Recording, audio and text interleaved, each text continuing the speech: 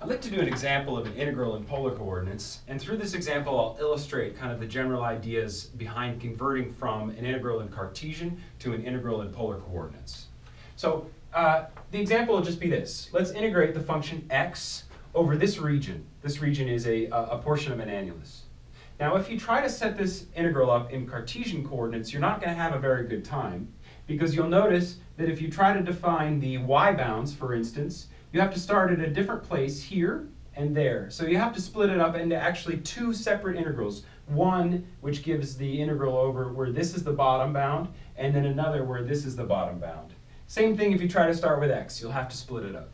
But this is actually a really nice region in polar coordinates. This is a polar box. Let's look at what the bounds are of this thing in polar coordinates. So I start out with a radius of 1, that's r equals 1, and I go out to a radius of 2. No matter where I am in theta, I have to go out exactly to a radius of 2. So that means that r goes between 1 and 2. On the other hand, theta starts here and swings around until it gets to pi over 2. And so theta goes between 0 and pi over 2. So this portion of an annulus is a box in polar coordinates, a polar box. So it's a really nice region in polar coordinates. Now if we just charge on ahead and try to set up this integral in polar coordinates, I just want to integrate over this box. So I would say, let's say that r starts at 1 and ends at 2. Let's say that theta starts at 0 and ends at pi over 2. And I want to integrate x, and I want to go dr d theta. Great. You might be a little worried because I've got an x in here. Well, x is r cos theta in polar coordinates, so I can just replace x with r cos theta. Done, right? Wrong. This is not correct.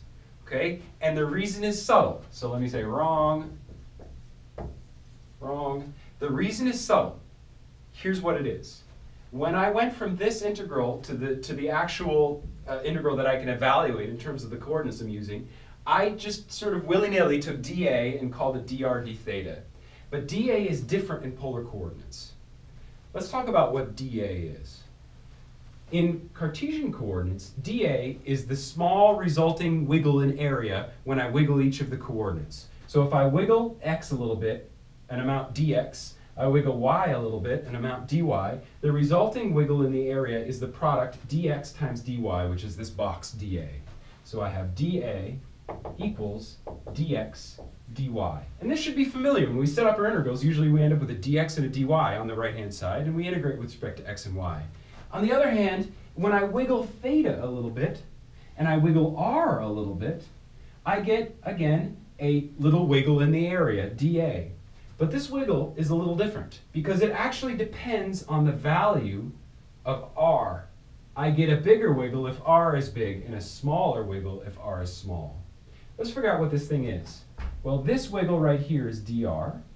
This wiggle, corresponding to the wiggle in theta, is r d theta.